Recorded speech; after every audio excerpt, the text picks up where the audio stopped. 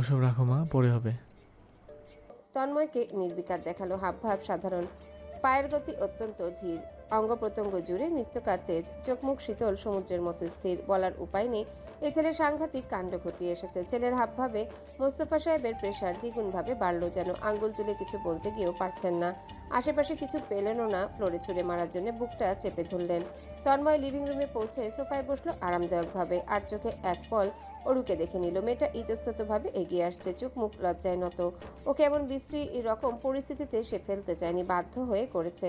তার হাত পা বাঁধা পড়েছিল। দীর্ঘশ্বাস টেনে নিয়ে নিজেকে প্রস্তুত করলো বাবা চাচাদের সামনাসামনি হওয়ার হলো, তাই বসতে না বসতেই মোস্তফা সাহেব শুধালেন, কি শুনছি আমি?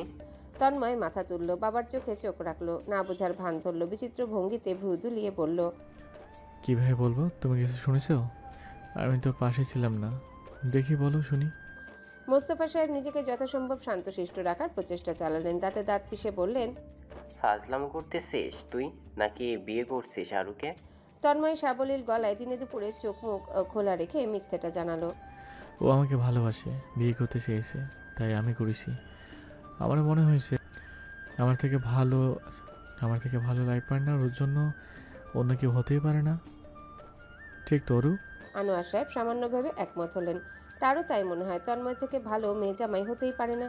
তিনি এ মেয়ের সম্মতি জানতে চোখ তুলে তাকালেন। অরু তন্ময়ের দৃষ্টি পেয়ে লজ্জায় আড়ষ্ট হলো, কোনো মতে মাথা তোলালো ক্রমান্বয়ে। ব্যাস, মুহূর্তেই আনোয়ার সাহেব চিন্তামুক্ত হলেন, হেসে উঠলেন প্রফুল্ল গলায়। তবে হাসিটুকু বেশিক্ষণ স্থির থাকতে পারেনি। মোস্তফা সাহেব গম্ভীর কণ্ঠে ধমকে ওঠেন। বড় ভাইয়ের ধমক খেয়ে চুপ করে গেলেন আনোয়ার সাহেব। মোস্তফা সাহেব তন্ময়কে শক্ত চোখে দেখলেন, তারপর অরুর দিকে তাকিয়ে শুধালেন, আরও তুমি সত্যিটা বলবে? ওর শিখিয়ে পড়িয়ে দেওয়া কথা তোতা পাখির মতো বলবে না। আমি আছি তোমার পাশে, ও কিছু করতে পারবে না। বলো, ও তোমাকে জোর করেছে? অরু কেঁদে দেবে দেবে ভাব, ছোটখাটো শরীরটা কাঁপছে। জাবেদা বেগম এসে জড়িয়ে ধরলেন ওকে। মোস্তফা সাহেব পুনরায় গম্ভীর মুখে শুধাতে অরু ঠিকঠাক স্পষ্ট গলায় জবাব দিল, আমি স্বেচ্ছায় করেছি। তন্ময় মুগ্ধ হলো, তিরতির করে কাঁপলো তার হৃদয়, প্রফুল্লতায় ভরে গেল ভেতরটা। মাথা উঁচিয়ে তাকালো বাবার দিকে। মুখটা কালো হয়ে আছে মোস্তফা সাহেবের। অরুর কথা তিনি কানে তুললেন না, উল্টো আঙ্গুল তুলে ছেলের উদ্দেশ্যে বললেন, আমার বাড়ি থেকে বেরিয়ে যা, তোর মতো অপদার্থর এখানে স্থান নেই। তন্ময় সহজ সরল ভঙ্গিতে উঠে দাঁড়ালো, গম্ভীর মুখে গলা উঁচিয়ে বলল, অরু চল। মোস্তফা সাহেবের চোখ জোড়া বড় বড় হয়ে এলো, চোখের মনি বেরিয়ে আসবে যেন। তিনি আতঙ্কিত গলায় প্রশ্ন ছুড়লেন, ও কোথায় যাবে? তন্ময় অসভ্যের চূড়ান্তে গেল। আমার বউ আমার সাথে যাবে না? উপস্থিত সকলে হতভম্ব হলো, কিং কর্তব্য বিমূঢ় মোস্তফা সাহেব। সাবিহা আর রুবিও মিটিমিটি হাসছে। আনোয়ার সাহেব মুগ্ধ হলেন, উঠে ভবিষ্যৎ মেয়ে জামাইকে বুকে জড়িয়ে নিতে চাইলেন, তবে তা বড় ভাইয়ের ভয়ে পারলেন না। হাসি মুখে শুধু চেয়ে থাকলেন। ইতিমধ্যে মোস্তফা সাহেব দাঁড়িয়ে গিয়েছেন, আঙ্গুল তুলে মুখ খুললেও কিছুই বলতে পারলেন না। তন্ময় সুযোগে গা ভাসে আলগোছে সিঁড়ি ভেঙে উপরে উঠে এলো। নিজের ঘরে ফিরে এসে আনমনে হাসলো। আজ আর দরজাটা লাগালো না, আধা ভেজানো রেখেই কিছু একটা খোঁজাখুঁজি শুরু করলো। সেলফের পেছনে পেল মাঝাকৃতি একটি ছবির ফ্রেম। অরু আর তার এই ছবিটা পুরাতন, তখন অরু দশম শ্রেণীতে পড়তো। ছবিটি তোলা হয়েছে তাদের ছাদে। অরু তার পাশে দাঁড়িয়ে তার পানে কেমন মুগ্ধ চোখে তাকিয়ে, তন্ময় মৃদু হাসছিল তখন। এমন সময় তোলা হয়েছে, তুলেছিল সাবিহা। ছবিটা এতটাই মনে ধরেছিল তন্ময়ের যে সে সময় নষ্ট না করে বন্ধুকে দিয়ে তৎক্ষণাৎ বের করিয়ে রেখেছিল। এতদিন লুকিয়ে রাখতে হয়েছিল, এখন আর লুকাতে হবে না। এটা এবার খুব শীঘ্রই তার রুম জুড়ে থাকবে, দেয়ালে রাজত্ব করতে পারবে। ছবিতে থাকা বোকা মুখটা ছুঁয়ে তন্ময় বিড়বিড়িয়ে ওঠে, আচ্ছা, বাবার ভয়ের সংখ্যা কখনো সত্য হবে না, আমি হতে দেব না। আমরা সারা জীবন ভালো থেকে সুখে থেকে দেখিয়ে দেব, কেমন? রাগে গড়গড় করছেন মোস্তফা সাহেব। বাড়ির লোকদের হাবভাবে রাগটা আরো বেশি করে মাথায় চড়ে বসেছে। বাড়ির একটা মানুষেরও মাথা ব্যথা নেই, সবাই এই বিয়েতে সম্মতি দিয়ে বসে আছে। আশ্চর্য, তাদের এমন পজিটিভ রিয়াকশন কেন হবে? নির্বাক না হয়ে এক একজন ঢাকঢোল পেটাতে তৈরি। তার ছোট ভাই আনোয়ার সাহেবের কথাই বলা যাক, সে দিব্যি ধেই ধেই করে নেচে কুদে রাজি তন্ময় অরুর বিয়েতে। উল্টো তিনি পারলে এখনই তন্ময়কে কোলে তুলে নাচতে শুরু করে দেন, হয়তো পারলে এলাকা জুড়ে মাইকিংই করতেন। ছেলের সাথে এত এত বোঝাপড়া, এত কিছু, এত ঝগড়াঝাটি মোস্তফা সাহেব তাহলে কার জন্য করলেন? দিন শেষে যার জন্য তিনি করেছিলেন চুরি, সেই এখন বলছে সে চোর। সবাই ভালো মধ্যে মোস্তফা সাহেব হলেন কালো, ভিলেন সেজে বসে আছেন। এসব ভেবে সিংহের মতন গর্জন দিয়ে উঠছেন। তাকে দেখলে দূর দূর কাঁপছে জাবেদা বেগমের অন্তরাত্মা। ভয়ে তিনি জুবুথুবু হয়ে আছেন, চাচ্ছেন কোনো রকমে ল্যাটা মেরে শুয়ে পড়তে। চোখ বুজে ঘুমের দেশে পাড়ি দেবার ঢপ ধরবেন। ঘুমিয়ে পড়েছে দেখলে কি আর ডেকে তুলে চেঁচাবে? কখনোই না। সেই সূত্র ধরে তিনি বিছানার কাজটায় মাত্রই গিয়েছেন, অমনি রাগিত সুরে মোস্তফা সাহেব স্ত্রীর উদ্দেশ্যে বলে বসেন, এ কি ছেলে তুমি আমায় দিলে? এর থেকে আমার কলিজা ছিঁড়ে খেয়ে ঢেকুর তুলতে। জবেদা বেগমের চোখ জোড়া ছোট ছোট হয়ে এলো তৎক্ষণাৎ। অগোচরে মুখ বেঁকিয়ে ভেঙচি কাটলেন। যে মানুষটা ছেলেকে একদিন না দেখলে ঘুমাতে পারে না, ছটফট করে বেড়ায়, খাওয়া দাওয়া ছেড়ে দেয়, তার মুখে সব মানায়? নেহাত পক্ষে রেগে মেগে বলছে, সাত সকালে ঠিকই সব ভুলে বসবে। জবেদা বেগম বোঝানোর তাগিদে বলতে নিচ্ছিলেন, রাগ ঝেড়ে মুছে শুয়ে পড়েন, রাত অনেক হয়েছে। মোস্তফা সাহেব হঠাৎ করে ঘর থেকে বেরিয়ে গেলেন। লিভিং রুমে পৌঁছে বাড়ির প্রত্যেকটা সদস্যকে চেঁচিয়ে ডেকে আনলেন। ঘোষণা দিলেন অরু আর দোতলায় থাকতে পারবেন, ওকে নিচতলার একটা ফাঁকা রুমে ট্রান্সফার হতে হবে আজ এবং এখনই। মোস্তফা সাহেবের কথা অমান্য করবার স্পর্ধা কারাচ্ছে। সেই মুহূর্তে আকাশ, সাবিহা, রুবি লেগে পড়েছে অরুর রুমের গুরুত্বপূর্ণ জিনিসপত্র ট্রান্সফার করতে। নিচতলার বাদিকের রুমে রাতারাতি ট্রান্সফার করা হলো বেশ কিছু জিনিসপাতি। মোস্তফা সাহেব সিঁড়িপথে দাঁড়িয়ে থেকে বিচক্ষণ নজরে নিজ চোখে জিনিসপাতি ট্রান্সফারের কার্যক্রম দেখছেন। আনোয়ার সাহেব একটিবার অবশ্য মুখ খুলতে চেয়েছিলেন। বড় ভাইয়ের কঠিন চোখের চাহনি দেখে চুপ করে গিয়েছিলেন পর মুহূর্তেই। একই ব্যাপারটা ঘটেছে তন্ময়ের সঙ্গে। সেও দোতলায় দাঁড়িয়ে অসহায় চোখে দেখছে এসব কাণ্ড কারখানা। কিছু যে বলবে সম্ভব নয়, এখন মুখ খুলে কিছু বললেই সর্বনাশ হবে। এভাবেই বাবাকে দেয়া ওয়াদা সে ভঙ্গ করেছে। সেই বিষয়ে মোস্তফা সাহেব আপসেট ভীষণ।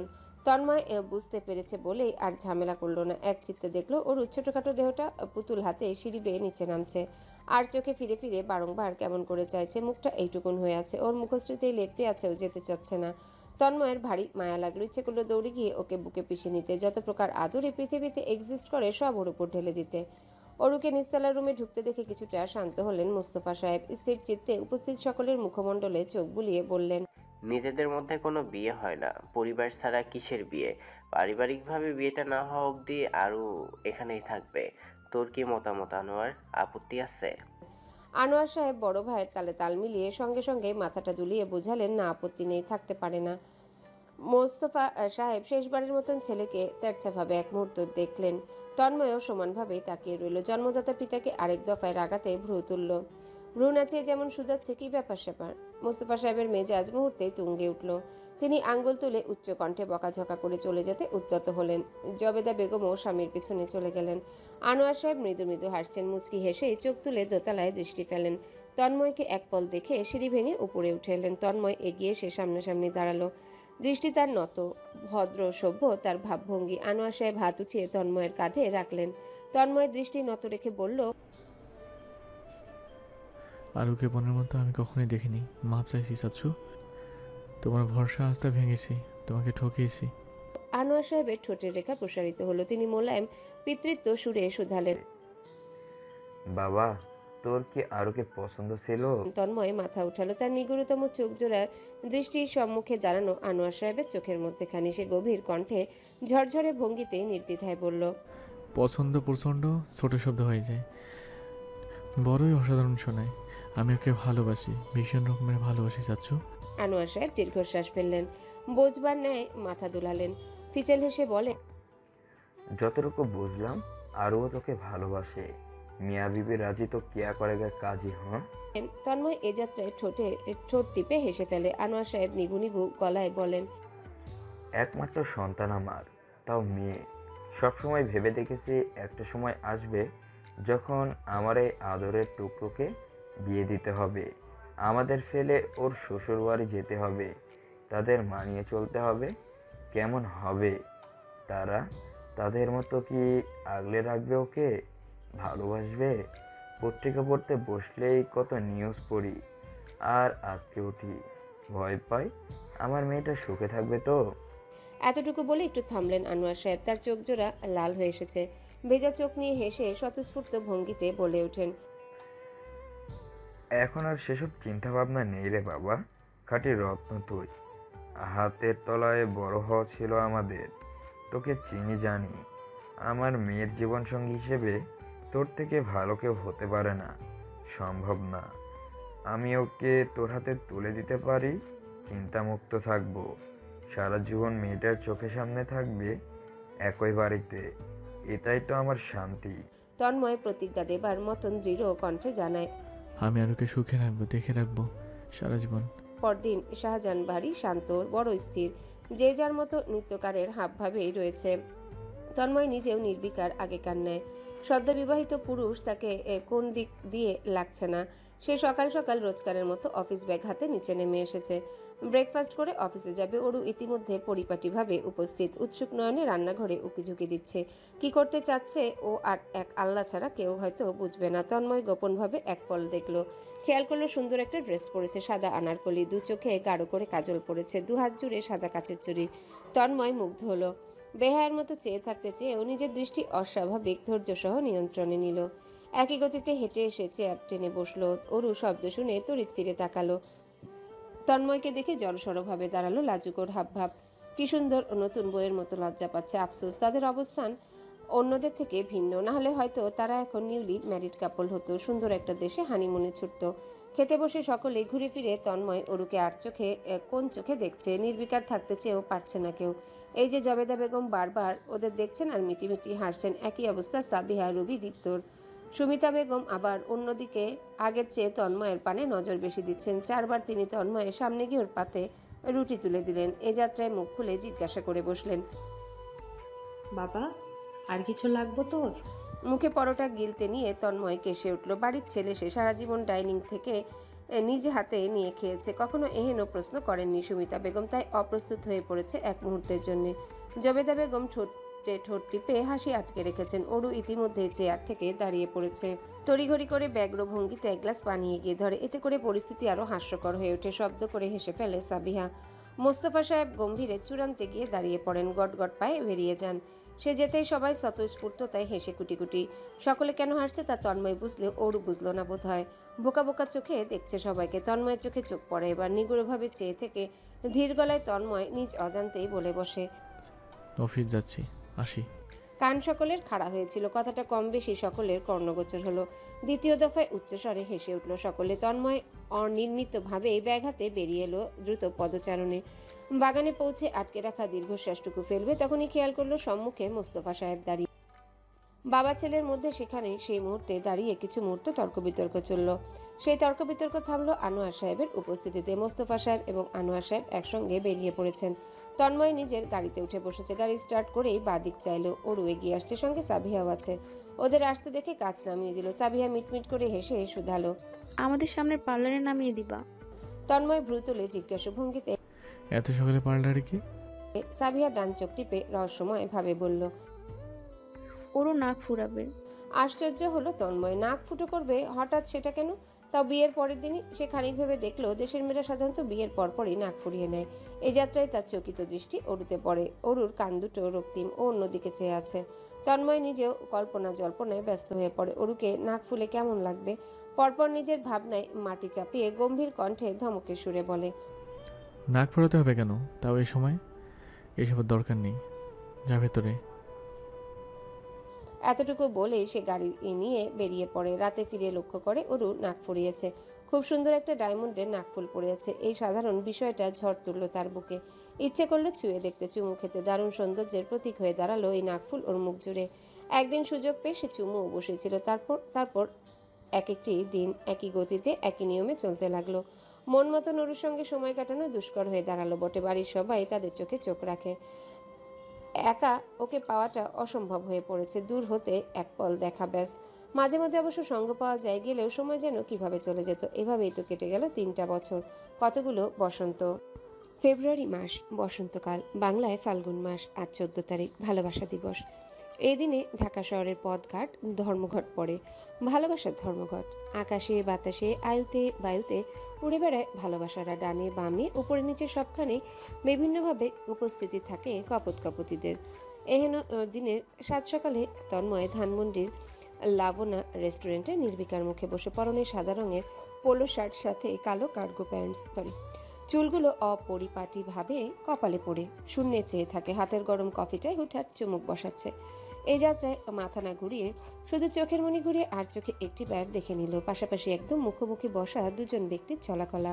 আয়নের সঙ্গে খুব একটা প্রীতিপূর্ণ সম্পর্ক নেই মোস্তফা সাহেবের। বিশেষ একটি কারণে আয়নকে দু চোখে দেখতে পারে না ভদ্রলোক। মুখ চোখ গম্ভীর করে রাখেন চূড়ান্ত পর্যায়ে, যেন আয়ন কোটি টাকা তার থেকে চুরি করে নিয়েছে। অবশ্য কোটি টাকা না নিলেও একমাত্র মেয়ে তো চুরি করেছে, ধুরন্ধর ছেলে মানুষ একটা। নাক টিপলে এক্ষুনি দুধ বেরোবে এমন ছেলের ভেতর মেয়েটা তার দেখল কি? কথায় আছে প্রেম অন্ধ, নিশ্চিত অন্ধ হয়ে গেছে। মোস্তফা সাহেবের কপালে গুনে গুনে 4টা ভাঁজ পড়েছে, হাতের কফিটা পানির মতন ঠান্ডা হতে চলেছে। চুমুক দেবার বিন্দুমাত্র আগ্রহ নেই। এই বিচ্ছু ছেলেকে দেখলে তার খাওয়া দাওয়া হাওয়াতে মিলিয়ে যায়, বেলুনের মতো চুপসে আসে মুখশ্রী। আর এদিকে আরেকটা আছে তার ছেলে, চুপচাপ মুখে কুলু পেটে বসে। ওকে কি তিনি বসে থাকতে এনেছেন? কিছু বলবে তা না? একটিমাত্র আপন ছোট বোনর, সেই বোনের জন্য কি চিন্তা নেই? মোস্তফা সাহেব দুবার চোখ উঠিয়ে তাকালেন তন্ময়ের দিকে, ইশারা ইঙ্গিতে তিনি কথাবার্তা আগাতে বলবেন, কিন্তু ছেলে তাকে সেই সুযোগ দিলে তো দিচ্ছেই না। উদাস ভঙ্গিতে অন্যদিক ফিরে বসে। উপায়ন্তর না পেয়ে গলা খাকারি দিলেন তন্ময়, ডান ভ্রু তুলে তাকায়। জুবু থুবু হয়ে বসা অয়নও চায়। ছেলেটা প্রচন্ড নার্ভাস, বুকের ভেতরটা ধুকপুক করছে। বয়সে বড় প্রেমিকার পিতা ভ্রাতা তার সম্মুখে গম্ভীর মুখে বসে আড়ে আড়ে গম্ভীর নিগুড়ভাবে চাইছে, তাকে শক্তপোক্ত ভঙ্গিতে দেখছে, আর সে আসামির ন্যায় মাথা ঝুঁকিয়ে আছে। এছাড়া আর করার কিছু আছে কি? নেই। সক্ষতা করতে হবে।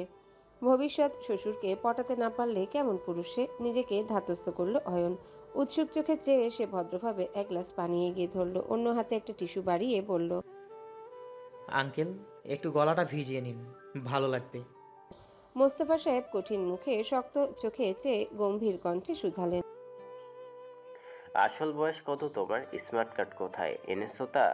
আর বিএসসি, জিএসসি, এসএসসি, এইচএসসি আর অনার্সের সার্টিফিকেট কোথায়? অয়ন শুকনো ঢোক গিলল, এক পল অসহায় ভাবে তন্ময়ের দিকে তাকালো, আমতা আমতা করে বলল। এইসব তো আনতে বলেননি আঙ্কেল। মোস্তফা সাহেব চোখ দুটো বড় করে ফেললেন, চোখ রাঙিয়ে শাসালেন, বলতে হবে কেন? এসব ইম্পর্টেন্ট তুমি জানো না? এতটুকু জানো না কিন্তু প্রেম তো ঠিকই করতে জানো, অভদ্র ছেলে। অয়ন মিনমিনে ভঙ্গিতে জানালো, প্রেম তো রক্তে মিশে এমনিতেই এসে যায়, কিন্তু ভবিষ্যৎ শ্বশুর ঠিক কী দেখে পরীক্ষা নেয় তা তো জানতাম না। নির্বাক মোস্তফা সাহেব নিজের জবান হারিয়ে বসলেন। কিং কর্তব্য বিমূঢ় তাকে এক পলক দেখে তন্ময় আড়ালে আবডালে সেকেন্ডের জন্য ঠোঁট টিপল। মোস্তফা সাহেব রাগিত গলায় বলে উঠলেন, এই ছেলে, ভবিষ্যৎ শ্বশুরকে তোমার মুখ সামলে কথা বলো। ভালোই ভালোই বলছি, আমার মেয়ে তোমার হাতে আমি দিচ্ছে না। শুনেছো, বুঝেছো? কান খুলে মন দিয়ে শোনো, আমার মেয়ে তোমার হাতে দেব না। অয়ন আশ্চর্য না হয়ে পারল না। এখানে তাহলে তাকে ডাকা হয়েছে কেন? প্রশ্নবোধক চোখে তন্ময়কে দেখল, তারপর মোস্তফা সাহেবকে হতবাক গলায় শুধালো, এই কথা কি আমি সাবিহাকে কল করে জানাবো? মোস্তফা সাহেবে তাজ্জব বনে গেলেন, চোখের পলক পড়া বন্ধ হয়ে গেল। মেয়ের নাম বলে তাকে হুমকি দেওয়া হচ্ছে? তাকে? শাহজাহান মুস্তফাকে? ধমকে উঠলেন তৎক্ষণাৎ, বলে দেব মানে? বলে দেব মানে তুমি আমাকে হুমকি দিচ্ছ? সাহস তো কম না তোমার। দেখছিস তো নয়, দেখ এই ছেলের আসল রূপ। অয়ন স্বাভাবিক শান্ত গলায় বলল, আমাকে সাবিহা বলেছে আপনি আমাদের মেনে নিয়েছেন, ভবিষ্যৎ নিয়ে কথাবার্তা বলতে বলেছেন। আচ্ছা, ভবিষ্যৎ নিয়ে কথাবার্তা বলতে এসেছেন, আমি সে ভেবেই তৈরি হয়ে এসেছি। মোস্তফা সাহেব কি ইচ্ছে করে এসেছে? শখে এসেছে নাকি? নেহায়াতি মেয়ের মুখ পানে চেয়ে এসেছে। মেয়ের কান্নাকাটি তিনি বাবা হয়ে মেনে নিতে পারছিলেন না বলেই বাধ্য হয়েছেন মেনে নিতে। অয়ন সিরিয়াস হলো, চোখ মুখ শান্ত স্থির করে তাকালো, কণ্ঠে দৃঢ়তা এনে বলল, আপনি আমাকে বলেছিলেন সাবিহাকে পেতে আমায় যোগ্য হতে হবে, নিজের পায়ে দাঁড়াতে হবে। আমি 2 বছর সময় নিয়েছিলাম, বলেছিলাম 2 বছর নিজের পায়ে দাঁড়িয়ে দেখাবো, নিজের ইনকাম সোর্স দেখাবো। 3 বছর হতে চললো, আপনাকে দেয়া প্রতিশ্রুতি আমি রেখেছি। কথা মতো আমি নিজের ব্যবসাও শুরু করেছি, বেশ কিছু কোম্পানিতেও ইনভেস্ট করেছি, ইনভেস্ট শতগুণে বেড়েছে। মার্কেট স্টক কিনেছি, সাবিহাকে সুখে রাখার মতন অবস্থা হয়েছে আমার। এখন আপনার প্রতিশ্রুতি রাখার পালা আঙ্কেল। মোস্তফা সাহেব অন্যদিকে ফিরে রইলেন, মুখে রানী তার। তন্ময় কফিটা টেবিলে রাখলো, অয়নের চোখে চোখ রেখে প্রশ্ন করল, আন্টি আঙ্কেল নেমেছেন? তাদের কোনো রকম আপত্তি নেই তো? অয়ন মাথা দুলিয়ে বলল, নেই ভাই, তারা মেনেছেন, আর বাদ বাকি কে মানলো না মানলো আই ডোন্ট কেয়ার। মোস্তফা সাহেব উঠে দাঁড়ালেন, তন্ময় অয়নও উঠে দাঁড়ালো। মোস্তফা সাহেব এই যাত্রায় পরিপূর্ণ দৃষ্টি অয়নের দিকে রেখে বললেন, তোমার মা বাবাকে বাসায় আসতে বলো, বাকিটা তাদের সাথেই বলবো। কথাটুকু শেষ করে তিনি দরজার দিকে হাঁটা ধরলেন। তন্ময় অয়নের কাঁধ চাপড়ালো আশ্বস্ত করবার ভঙ্গিতে। অয়নের চোখ উজ্জ্বল হয়ে আছে নক্ষত্রের মতো খুশিতে। আত্মহারা হয়ে প্রফুল্ল গলায় বলে, ধন্যবাদ ভাই, আমি নিরাশ করব না। সাবিহাকে সুখে রাখবো, ভালো রাখবো। তন্ময় হেসে ফেলে। I just you all the best. Tanmoy বেরিয়ে এলো রেস্টুরেন্ট থেকে। গাড়ির সামনে মোস্তফা সাহেব দাঁড়িয়ে আছেন শটানভাবে। তন্ময় পকেট থেকে চাবি বের করলো, চাবি চাপ দিয়ে গাড়ি আনলক করলো। মোস্তফা সাহেব উঠে বসলেন। অপর পাশ দিয়ে ড্রাইভিংয়ে বসলো তন্ময়। সিট বেল্ট বাঁধতে বাঁধতে বলল, সিট বেল্ট বেঁধে নাও বাবা। ছেলের কথা মতন মোস্তফা সাহেব সিট বেল্ট বাঁধলেন। তবে তিনি অন্যমনস্ক, চিন্তিত বড়। বাবার মুখ দেখেই বুঝে নিল তন্ময়। নরম গলায় বলতে লাগলেন, যা হয়নি তা নিয়ে এত উল্টোপাল্টা চিন্তা ভাবনা কেন করছো বলো তো? মোস্তফা সাহেব এর কণ্ঠে পিতৃসম দুশ্চিন্তা। বাবা হয়ে নেয়, তারপরে বুঝবে। তন্ময় কুটিল হাসলো, গাড়ি স্টার্ট করলো, বিচিত্র গলায় বলে ফেললো। সুযোগ কই দিচ্ছ? মুহূর্তে তেলে বেগুনে জ্বলে উঠলেন মোস্তফা সাহেব। চোখ গরম করে তাকান, শাসাতে শুরু করেন ছেলেকে। লজ্জা করে না তোর এসব বলতে? বিবেক নেই তোর? এতটুকু মেয়ে একটা সময় বোনও তো হতো। তন্ময় নির্বিকার গলায় বলে বসলো, বিবেক আছে বলে এখনো বাবা হয়নি। লজ্জা শরম আমার এইভাবে একটু কম, জানোই তো। মোস্তফা সাহেব এই দামড়া ছেলের সঙ্গে আর একটা কথাও বলবেন না। বাসায় ফিরতেই তন্ময়কে সবাই ঘিরে ধরলো। সবাই বলতে সাবিহা, রুবি, দীপ্ত আর আকাশ। তাদের উৎসুক হাবভাব দেখে তন্ময় ভ্রু তুলল। আকাশের ইশারায় চোখ তুলে লিভিং রুমে চাইতেই স্তম্ভিত হলো। একটি বড় গোলাপ ফুলের তোড়া, আঙ্গুল তুলে সেটা দেখিয়ে শুধালো। কার এটা? সাবিহা মুখ খুলেছিল জবাব দেওয়ার জন্য, তবে দিতে পারল না। তার পূর্বেই দোতলা হতে একটা রিনরিনে পাতলা মেয়েলি কণ্ঠ তেরছা ভঙ্গিতে বলে উঠল, director, happy Valentine's day from Samia. Tanmoy ভেবাচাকা খেয়ে উপরে তাকালো, তবে কণ্ঠের মালিকের দেখা পেল না। পাশ থেকে রুবি ফিসফিসিয়ে জানালো, ভাইয়া, তুমিও যাওয়ার পর এই ফুলের তোড়া আসে, সেন্টার সামিয়া আর ছোট নোট আছে সঙ্গে। সেন্টার সামিয়া আর ছোট নোট আছে সঙ্গে, সেখানে লেখা direct happy Valentine day. Tanmoy বিরক্ত হলো, দীর্ঘশ্বাস ফেলল। সামিয়া তার অফিসের ম্যানেজমেন্ট ডিপার্টমেন্টে নতুন জয়েন করেছে, তাই অজান্তে এমন দুঃসাহস দেখাতে পেরেছে। মাসখানেক তো হলো জয়েন হয়েছে। এই মেয়ে কি জানে না সে ম্যারিড? এতদিনে তো জানার কথা। আশ্চর্য। লিভিং রুমের দিকে আর এগিয়ে গেল না, বরঞ্চ আকাশের উদ্দেশ্যে বলল, এটাকে আপাতত বাইরে রেখায়। আকাশ মিনমিনে কণ্ঠে শুধালো, মৌমাছি কি সব টকি দেখে? কোথা থেকে আসে এরা? তন্ময় অসহায় এই বিষয়ে। সে কি এসব মৌমাছি চায়? চায় না, বরং দূরে দূরেই থাকে। তার এই জীবনে যে শুধু একটা মৌমাছি চেয়েছে, সেই মৌমাছি নিয়ে তার জগৎ সংসার। তন্ময় সিঁড়ি বেয়ে উপরে উঠে আসে। অরুর ঘরের দরজা বন্ধ। ধীরে সুস্থে দুটো করাঘাত করে, তবে জবাব নেই। কণ্ঠ খাদে না, মেয়ে ডাকে। আরো? ভেতর থেকে মেঘের মতন শান্ত কণ্ঠ শোনা গেল। কেউ নেই ভেতরে, দূর হন। ছাদ থেকে নামছিলেন জবেদা বেগম। তাকে দেখে তন্ময় সরে যায়। নিজের রুমে ফিরে এসে অরুকে কল করে। মেয়েটা সঙ্গে সঙ্গে কল কেটে দেয়, যেন কল কাটার জন্য ফোন হাতে নিয়ে বসেছিল। তন্ময়ের মনে পড়ে গতকাল রাতের কথা। অরু বিড়াল ছানার মতো তার চারিপাশে ঘুরঘুর করছিল। আজ বেরোবে বলে ভেবে চিন্তে মেসেজ পাঠায়। ঘুরতে যেতে চাইছিলে না? রেডি হয়ে নামো। অরু ভেঙানো ধরনের শর্টকাট জবাব এলো, repeat, happy Valentine's day director. Tanmoy 2 second সময় নিয়ে লিখল, রেডি হয়ে নামো, অপেক্ষা করছি। যাব না। তন্ময় মেসেজটি দেখে হাসলো, জবাব না দিয়ে রুম ছেড়ে বেরোলো। সিঁড়ি বেয়ে নিচে নামলো। মোস্তফা সাহেব লিভিং রুমে শান্ত মস্তিষ্কে বসে চা খাচ্ছেন, পাশে জবেদা বেগম বসে। তন্ময় বেরোতে বেরোতে বলল, আর ওকে নিয়ে একটু বেরাচ্ছি, সন্ধ্যার আগে ফিরে আসবো। মোস্তফা সাহেব বাঁকা চোখে এক পল ছেলেকে দেখলেন, তবে মুখে কিছু বললেন না। চা খাওয়াতে মনোযোগী হয়ে রইলেন। অপরদিকে জবেদা বেগম বোঝার ন্যায় হাসলেন। বেরিয়ে এসে তন্ময় ড্রাইভিংয়ে উঠে বসলো। সূর্যের রশ্মি চোখে লাগায় সানগ্লাস পরে নিল। অপেক্ষারত সে কয়েকবার সদর দরজার দিকে তাকালো। অরু বেরোলো 20 মিনিট পর। অঙ্গ প্রত্যঙ্গে ল্যাপটানো রক্ত লাল রঙের কামিজ, লম্বা চুলগুলো ছাড়া, যা কোমর ছুঁয়ে আছে। কপালে ছোট কালো টিপ। ছোটখাটো হাস্যোজ্জ্বল মুখটা গম্ভীর করে রেখেছে। সূর্যের আলোতে ওকে রাগান্বিত অপসরী লাগছে। তন্ময়ের রাগান্বিত অপসরী। অরু তরতরি পাশে এসে বসলো। দরজা লাগিয়ে অন্যদিকে ফিরে থাকলো। তন্ময় আর চোখে একবার চেয়ে গাড়ি স্টার্ট করলো। বাড়ি থেকে গাড়িটা বেরোতেই শুধালো, কোথায় যাবি? অরুর জবাব নেই। সে একচিত্তে বাইরেটা দেখছে। গাড়ির কাচও আজ নামাতে বলছে না। ভালো রকম রেগেছে মনে হচ্ছে। তন্ময় চিন্তিত হয়। মস্তিষ্ক খুঁজতে শুরু করে প্রেয়সীর রাগ ভাঙানোর রাস্তা। গাড়ির দুপাশে জানালার কাছ নেমে এলো। অঙ্গ প্রত্যঙ্গ কোমল হাওয়া ছুঁয়ে গেল। সকালে স্নিগ্ধ রোদের রশি মুখাবব স্পর্শ করলো। সুন্দর সকালের ব্যস্ত শহরটি দেখতে মন্দ লাগলো না তন্ময়ের। সচরাচর সে রাস্তাঘাট নিখুঁত চোখে দেখে না, প্রকৃতিতে মুগ্ধ হয় না। তবে মাস কয়েক ধরে নির্নিমেষ চোখে আশপাশটা দেখে। এই পৃথিবীর সৌন্দর্য পর্যবেক্ষণ করা সে অরুর থেকে শিখেছে। ও সবকিছুতে বড় আগ্রহী। শহুরে নীরব রাস্তাঘাট চঞ্চল চোখে দেখতে ব্যাকুল রয়, প্রকৃতি উপভোগ করতে ভালোবাসে। আকাশ ভর্তি তারা, পূর্ণাঙ্গ চাঁদ, সূর্যোদয় সূর্যাস্ত, নদী জল, ফুল গাছ, পাখিদের আনাগোনা সহ আরো অনেক কিছুতে মুগ্ধ হয়ে বসে থাকে। ওর বিচলিত চোখের মুগ্ধতা তাকেও এসবের প্রতি আগ্রহ করে তুলেছে। আজকাল সেও পৃথিবীতে স্থাপিত অপরূপ সৌন্দর্য উপভোগ করে বেড়ায়। অরুর মতন হয়তো মন প্রাণ দিয়ে ভালোবাসে না, তবে দেখতে তার আজকাল ভালোই লাগে। আরো অসাধারণ লাগে অরু পাশে খুব কাছাকাছি থাকলে। এই যে মহারানী পার্শ্ববর্তী সিটে উদাসীন ভঙ্গিতে বসে, মুখে রানী, নিশ্চল নিশ্চুপ, অরুকে সে রীতিমতো ভয় পায়। সেইবার ওই চঞ্চল চোখজোড়া তার পানে নাচে, কথাবার্তা না বলে দূরত্ব বাড়িয়ে তার হৃদয়ে ছুরি চালিয়ে রক্তাক্ত করে রেখেছিল। আহা, কতটাই না নিদারুণ ব্যথিত প্রহর সে পেরিয়েছে। সেই দিনগুলোর কথা ভাবতেই মন শীতল হয়ে আসে, তীব্রভাবে কেঁপে ওঠে ভেতরটা। শক্তপোক্ত হাত জোড়া স্টিয়ারিং নিয়ন্ত্রণে রাখতে ব্যস্ত, অবিচল চোখ জোড়া সড়ক পথে চেয়ে আছে।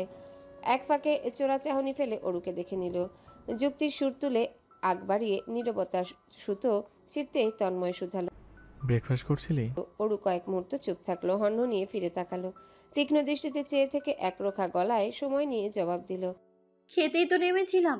ভাগ্যের কি নির্মম পরিহাস! সাত সকালে এক অবিশ্বাস্য, অসাধারণ, ব্রিলিয়ান্ট, মাইন্ড ব্লোয়িং, বিউটিফুল দৃশ্য দেখে খাওয়ার রুচিটা হুড়মুড়িয়ে চলে গেল। এতটুকু বলে ক্ষণিকের জন্য থামলো, যেন নিজের পর্যন্ত পর্যাপ্ত দম গুছিয়ে নিচ্ছে। দম নিয়ে পরপরই তেরছা গলায় কলকল করে বলে গেল, ডিরেক্টরদের যে ভ্যালেন্টাইন উইশ করতে ফ্লাওয়ার্স পাঠাতে হয়, গেও আমি তো জানতামই না। তাহলে তো আমিও পাঠাতাম আমার প্রিয় আনম্যারিড প্রফেসরকে। সমস্যা নেই, এখন জেনে গিয়েছি, আজই তন্ময়ের চোয়াল শক্ত হলো, কপালে নীল শিরা উপশিরা ফুলে উঠল। চোখ রাঙিয়ে তাকালো, ধমকের সুরে বলল, চুপ, একদম চুপ। এই চাপাসরের ধমকটা অরুর ঠিকঠাক হজম হলো না, বদ হজম হলো বুঝি। সে ঠোঁটে ঠোঁট টিপে নাক ফুলালো, অভিমানী কণ্ঠে পরিষ্কারভাবে আদেশ ছুড়ল, গাড়ি থামান, আমি আপনার সাথে কোথাও যাবো না, বাসায় ফিরবো আমি। তন্ময় যেন শুনেও শুনল না। বিয়ের পর মেয়েটার সাহস গুনে গুনে 10 ধাপে বেড়ে গেছে। ভয় ডর বলতে কিছুই অবশিষ্ট নেই আর। আগে যাও ধমক টমক দিলে চুপসে যেত, এখন উল্টো তাকে চুপসে যেতে হয়। শাহজাহান তন্ময়কে প্রেয়সীর রাগিত টকবগে লালিত মুখমণ্ডল দেখে কণ্ঠ নরম করে বলল, আই ডোন্ট নো হার। যেভাবে পাঠিয়েছে সেভাবে বাইরে রাখতে বলেছি। I don't ever touch that thing. কথার পিঠে অরু মিনমিনে গলায় বলল, সাহস দিয়েছেন বলেই পাঠানো স্পর্ধা করেছে। আমাকে ইউনিভার্সিটিতে যারা যারা প্রপোজাল দেবে সবাইকে পরিষ্কার রিজেক্ট করব না আমি। দৌড়মনো করব, তাহলে পিছু লেগেই থাকবে, বাসায় বুকেও আসবে। মেন রোডের পাশেতে গাড়িটা সজোরে ব্রেক কষল তন্ময়। অরুর তেতো ঝাঁঝালো কথাবার্তা থামাতে পর মুহূর্তে ওর ফোলা নরম গাল দুটো ডান হাতের সাহায্যে চেপে ধরল। বুড়ো আঙ্গুল ডান গালে, বাকি 4 আঙ্গুল বাম গালে। রাগান্বিত তীক্ষ্ণ চোখে চেয়ে বলল, যে প্রপোজ করবে ওর পা ভেঙে ফেলবো। বাসায় ফুল পাঠাবে যে হাতে, ওই হাত ভেঙে ফেলবো। বোঝা গেল? আর রাগিত কণ্ঠখানা অসহায় হয়ে এলো এই যাত্রায়। আর কখনো বাসায় এসব আনবে না, কখনো না। চুপ এবার। অরুর চোখ মুখ ছোট ছোট হয়ে এলো, ভ্রুদয় কুচকে এলো। তন্ময় ওর গাল ছাড়লো, মুখটা দৃষ্টির কাছাকাছি থাকে। স্পষ্ট দেখলো ফর্সা গাল দুটো রক্তিম হয়ে গেছে, আঙ্গুলের ছাপ বসেছে। চোখের পলকে মাথাটা এগিয়ে ঝটপট দুগালে গাঢ় চুমু বসিয়ে দিল।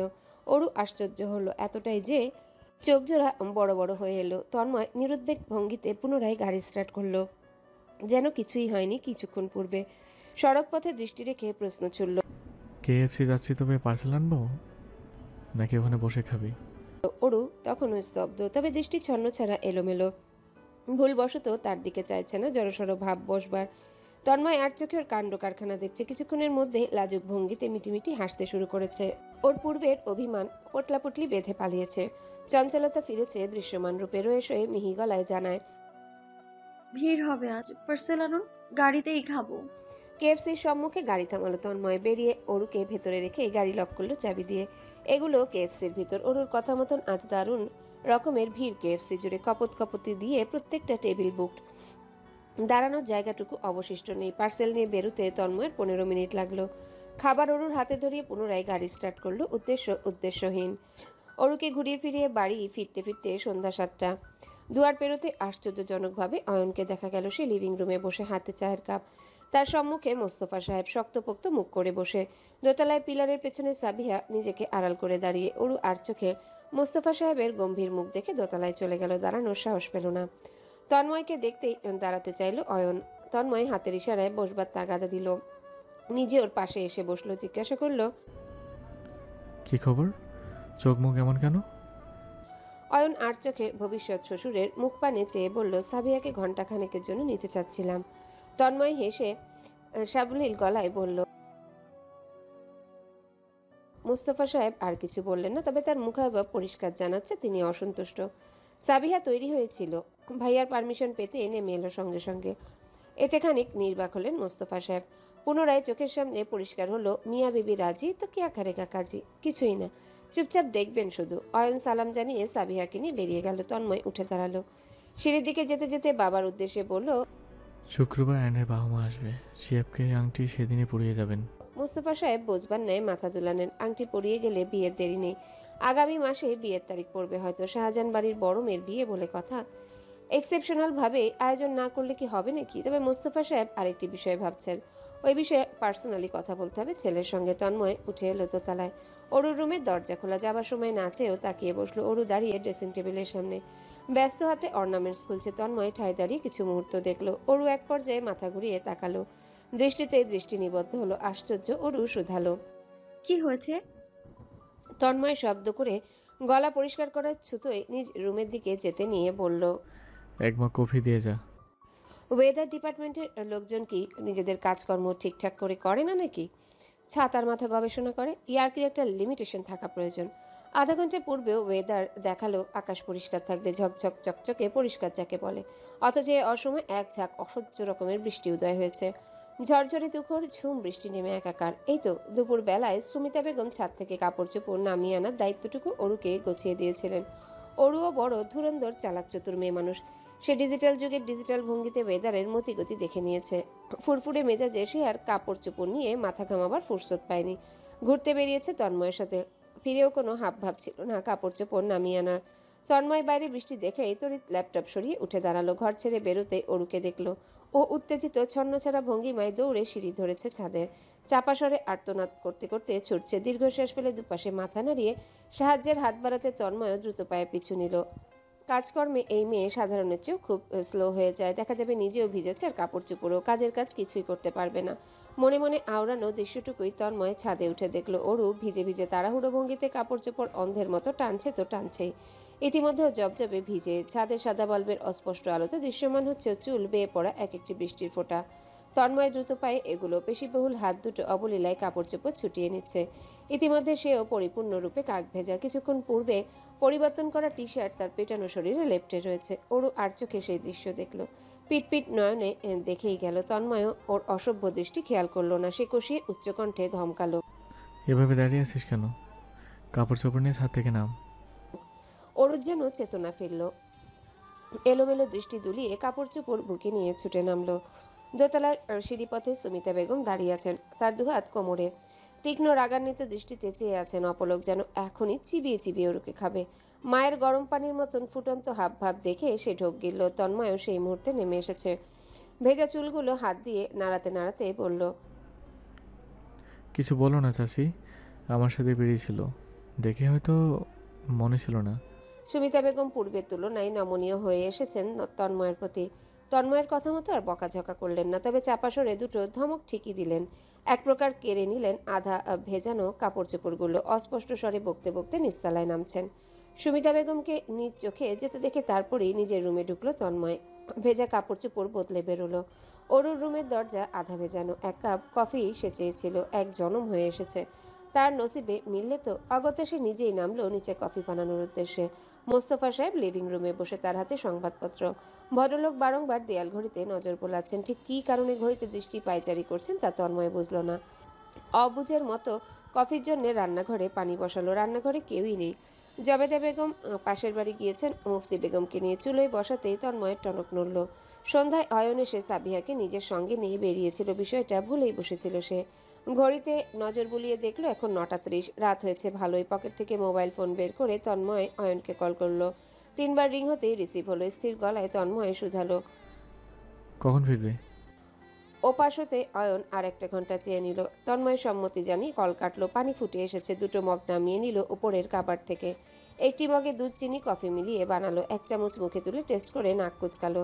তার নাক কুচকে এসেছে মানে পারফেক্ট। ওটা পাশে রেখে নিজের জন্য তেতো কফিটা করে 2টো কফির মগ 2 হাতে তুলে রান্নাঘর ছাড়লো। মোস্তফার ছেলে দেখেই প্রশ্ন ছুড়লেন। সাবিয়া কত দূর? তন্ময় সিঁড়ি বেয়ে উঠতে উঠতেই জানালো। আর 8 ঘন্টার মধ্যেই চলে আসবো, চিন্তা করো না। মোস্তফা সাহেবের মুখাবয়ব অসন্তুষ্ট, তবে কণ্ঠে আকাশ সমান আগ্রহ নিয়ে জানতে চাইলেন। আমার জন্য করলে না যে? জিজ্ঞাসাও তো করলে না আমি খাবো কিনা।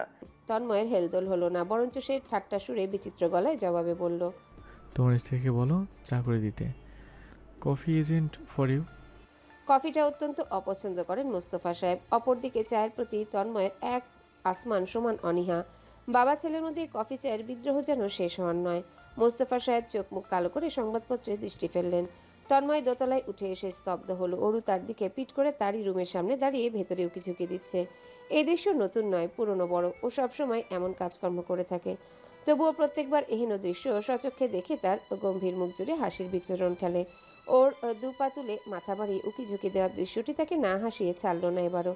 নিঃশব্দে সে চোখ বুজে হাসলো কিছুক্ষণ। প্রাণখোলা হাসি শেষ করে গলা পরিষ্কার করলো শব্দ তুলে। অরু চমকালো, ভরকালো, তারপর লাফালো। তড়িৎ পেছনে ফিরে তন্ময়কে দেখে বোকার মতন হাসলো। 2-3 দফায় হাসার প্রচেষ্টায় সাফাই গাওয়ার সুরে আগ বাড়িয়ে জানালো। কফির জন্য জিজ্ঞাসাবাদ করতে চাচ্ছিলাম।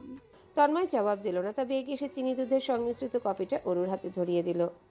নিজের কফির মগ নিয়ে নিজের রুমে চলে এলো। অগোচরে নিপুণ দৃষ্টিতে একটিবার খেয়াল করে নিল অরু আসছে কিনা। তার বিশ্বাস ও পিছু পিছু তরতরিয়ে আসবে, হলো তাই।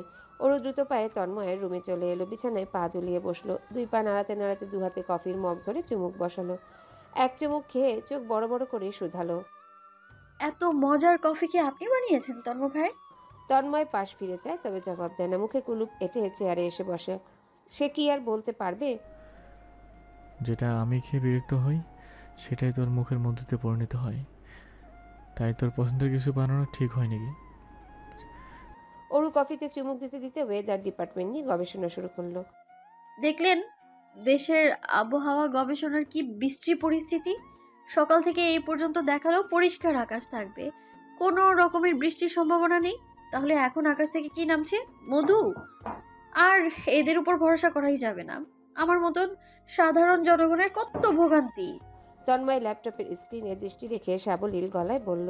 ভোগান্তি হতো না যদি সময় মতন কাপড় চোপড় নামিয়ে আনতি। অরু সচরাচর দমে যাবার পাত্রী নয়, তবে এই যাত্রায় খানিক দমলো। তবুও নিভু নিভু চোখে চেয়ে বিড়বিড় করে ওঠে। আমার ভুল ইনফরমেশন দিলে দোষ কি আমার? দোষ তো ওদের। বারান্দার দরজা খোলা, বাতাসের সঙ্গে ভেসে আসছে বৃষ্টির সুবাস সুর। মোহনীয় কণ্ঠে সুর তুলে যেন বৃষ্টি গান গাইছে। অরু বিছানা ছেড়ে জানালার সামনে এসে দাঁড়ায়। জানালাটা খুলে দিতেই হুড়মুড়িয়ে হাওয়ার সাথে বৃষ্টি মিশে তাকে ছুঁয়ে যায়। চোখে মুখে বৃষ্টির ফোঁটা এসে ভিড় জমায়। আর চোখে এই দৃশ্য তন্ময় দেখলো। খানিক কাঁপলো। ল্যাপটপের কিবোর্ডে থাকা তার হাত দুটো, দৃষ্টি নিবিড় হলো। লম্বা ঘন কালো চুলগুলো এখন আধবেজা অরুর। বৃষ্টির স্পর্শে চোখ বুজে নিচ্ছে। মিষ্টি করে হাসছে আর একটু একটু করে কফি খাচ্ছে। এই নিদারুণ দৃশ্য যেন এক টুকরো সুখ। হৃদয়ে দারুণ প্রশান্তি দিয়ে গেল। আনমনি উঠে দাঁড়ালো সেও। ঠিক অরুর পেছনে এসে দাঁড়ালো। মনে পড়ল অন্য একদিনের কথা, যখন সে জবেদা বেগমকে নিয়ে ভাড়া বাড়িতে উঠেছিল। সেদিন লোডশেডিং হয়েছিল। বাইরে ছিল তীব্র বৃষ্টি। আর হাতে কি যেন ছিল, কফি না চা, তন্ময়ের ঠিক মনে নেই। তবে একই ঘটনা ঘটেছিল সেদিন প্রায়। এখন শুধু লোডশেডিং হওয়া বাকি। মৃদু হাসতে আশ্চর্যজনকভাবে লোডশেডিং হলো তীব্র ধ্বনি তুলে। কোথাও যেন বজ্রপাত ঘটেছে। এহেন কাণ্ডতে অরু একটুও ঘাবড়ালো না। না সে নড়ল, কেমন দাঁড়িয়ে রইল ঠায়। দৃষ্টি তখনও জানালার বাইরে। তন্ময় হাসলো। সেবার সে জিজ্ঞাসা করেছিল, ভয় করছে না? অরু কতটা অবলীলায় সরল গলায় বলে ফেলেছিল, আপনি আছেন না। এবারও যদি সে একই প্রশ্ন করে, অরু জবাব কি হবে? ভিন্ন কিছু নাকি আগেরটাই? তন্ময় উৎসুক হয়ে পড়ে। তবে নিজের উৎসুক হাবভাব সযত্নে আড়াল করতে সক্ষম হলো। কণ্ঠ সাধারণ করে প্রশ্ন করলো, ভয় করছে না? প্রশ্নটি করে সে আধারে মৃদু হাসলো। অপেক্ষায় রইল চিরচেনা সেই জবাবটি। তবে মিনিটের মধ্যে এলো না। তন্ময় তবুও হেসে দাঁড়িয়ে থাকলো। আর একটু কাছে এগুলো। যখন সে ভাবল মেয়েটা বোধহয় তার প্রশ্ন শুনেনি, তখনই ওরু স্তব্ধ আধারে ধীর বরঞ্চ পরিষ্কার গলায় জবাবে বলল, পেছনেই আমার স্বামী আছে তো। এই একটি বাক্যে কি যে ছিল তন্ময়ের জানা নেই, তবে তার অঙ্গ প্রত্যঙ্গ জুড়ে শিহরণ বয়ে গেল। অপলক হলো দৃষ্টি, স্তব্ধ হলো শরীর, হৃদয় সব। ঝিমমারা পাজরা শক্ত হলো জমিনে, অন্ধকার বিচ্ছিন্ন করে অরুকে দেখতে চাচ্ছে তার ব্যাকুল দৃষ্টি, তবে পারছে কই। বাধ্য হয়ে দ্রুত গতিতে দুপা এগিয়ে পরিপূর্ণ অরুকেই জাপটে ধরল পেছন থেকে। অরু কেঁপে উঠল দৃশ্যমান রূপে। হাতে থাকা কফির মগটাও নড়বড়ে হলো, তবে কফি পড়ল না। নিস্তব্ধ হয়ে আধারে কক্ষ জুড়ে শুধু বৃষ্টি আর নিঃশ্বাস প্রশ্বাসের ধ্বনি শোনা যাচ্ছে। তন্ময়ের টেনে নেওয়া ফেলা এক একটি গরম শ্বাস প্রশ্বাস, অরুর গলার কাজটায় পড়া এক একটি অসহ্যকর সুখময় যন্ত্রণা যেন। তবে আজ আর এই অনুভূতি থেকে পালানোর বিন্দুমাত্র চেষ্টা নেই তার। চোখ মুখ খিচে দাঁড়িয়ে রইল। আধারে রাতের বুকে ঝমঝমিয়ে নামা বৃষ্টি এবারে রূপান্তরিত হয়েছে ইলশিগুড়ি বৃষ্টিতে। বারান্দার কাছে স্লাইড ডোর পরিপূর্ণভাবে লাগানো হয়নি, অর্ধখোলা। হিমশীতল বাতাসের সঙ্গে বৃষ্টির ছিটেফোঁটা ধেয়ে এসে অঙ্গ প্রত্যঙ্গে মিশে যাচ্ছে। পরপর বিভৎস শব্দে বেশ কয়েকটা বজ্রপাত পড়েছে আশেপাশে। ওই সময়টাতে অন্যরকম আকাশের দেখা মিলল। এই যে কেমন মানচিত্রের মতন লম্বা সরু সাদা বেশ কিছু দাগ পড়ল আকাশের বুকে। মনে হলো আকাশটা কিছু খণ্ডে বিভক্ত। ক্ষণিকের জন্য দিনের মতন উজ্জ্বল হলো পৃথিবী। সেই আলোতে অরুর সুশ্রী মুখের স্পষ্ট দর্শন ঘটল। কি এর দারুণ কায়দায় চোখ দুটো বন্ধ করে রেখেছে, নিপুণভাবে কাঁপছে ভরাট মসৃণ গোলাপি ঠোঁটজোড়া। এলোমেলো কালো চুলগুলো আশ্চর্য রকমের সৌন্দর্য বহন করে বসেছে। এক মুহূর্তের প্রাকৃতিক আলো যেন তন্ময়কে সম্মোহন করে গেল। ব্যাকুল হয়ে উঠল তার মন প্রাণ দৃষ্টি। পাজোড়া কেমন নিজ গতিতে কয়েক পায়েগুলো। দুজনার মধ্যকার দূরত্ব অস্থায়ীভাবে বিলীন হয়ে গেল। বিদ্যুৎ লাইন ফল্ট হয়েছিল বুঝি, ট্রান্সফরমার ফিউজ হয়েছে নিশ্চয়ই, না হলে হয়তো কন্ট্রোল রুমে সুইচ টিপে দিয়েছে, ব্যাস লাইন শাটডাউন। আরও কিছুক্ষণ না হয় থাকতো তেমন, এখনই কেন আসতে হলো বিদ্যুৎ? বাল্বের সাদা রশ্মি অনুভব করে ঝটপট চোখ মেলে চাইল অরু। লজ্জিত প্রার্থিত মুখমণ্ডল জুড়ে মুহূর্তে কিং কর্তব্য বিমূরতা, আড়ষ্টতারা ভিড় জমালো তন্ময়ের নিপুণ দৃষ্টিতে। দৃষ্টি মিলতে পর মুহূর্তে যেন লজ্জায় নেতিয়ে পড়ল। ঠোঁটজোড়া কেমন তিত্তির করে কাঁপল।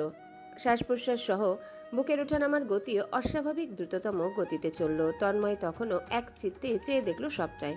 খেয়াল করলো খুঁটিনাটি ও সব হাবভাব কাজকর্ম কেমন বিড়াল ছানার মতন দৃষ্টি ঘোরাচ্ছে, যেন চুরি করেছে কিছু একটা। অনেকটা মাছ চুরি করে ধরা পড়া বিড়ালের মতন। তন্ময়ের ঠোঁট জুড়ে তখন দুর্লভ হাসির বিচরণ। দুষ্টুমির তাগিদে দুপা এগুতে এগুতে প্রশ্ন ছুড়ল, কিছু একটা আশায় ছিলি?